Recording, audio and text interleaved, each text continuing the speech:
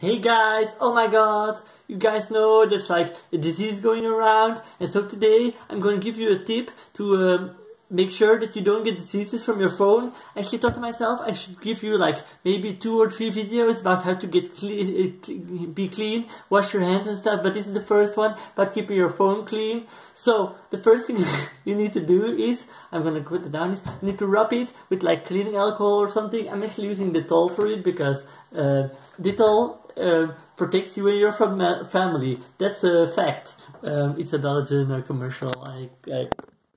So, first, you need to take off your cover. It's very important that you do those two things separate from each other. Oh my god, look, it's a Motorola G3. It's very broken because I'm a busy boy. But you can just spray it. I'm first gonna need to take it down. So I can give you one advice: don't use paper cloth because it actually like damages your screen and makes like micro scratches on it because the paper it's like very scratchy. So first, what you need to do is just spray it. Very important. Just go like this. It's just to kill all the germs, and you can just go over it, just very gently. It won't actually damage the plastic on it. It's just to keep it very clean and like kill everything. It's very important.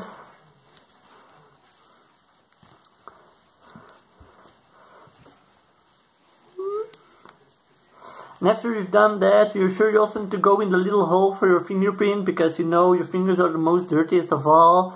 You can also do the back because you know you can never be too sure. Oh, I'm gripping on the table, it's alright. Oh my god.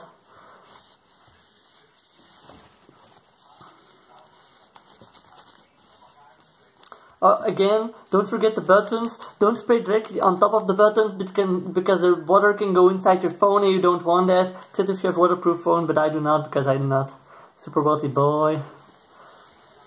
Voila. Doing all the buttons, doing all here. Also the case cover because you're constantly holding your case cover. You can also do the case. It's very important. A little bit more. You don't need to use too much clean product because you need to keep over for the rest until the quarantine is over. You never know when you will run out of a special product. Voila. Just do enough. You can be a little bit harder on this one because there's no electronics inside it. Voila.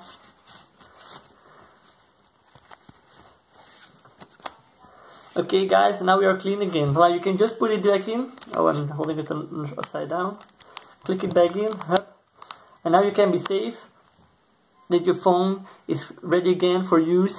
I should advise you guys to use it like, do this like 2 times a day or at least once, like every night before you go to bed. Maybe that's the most easy time because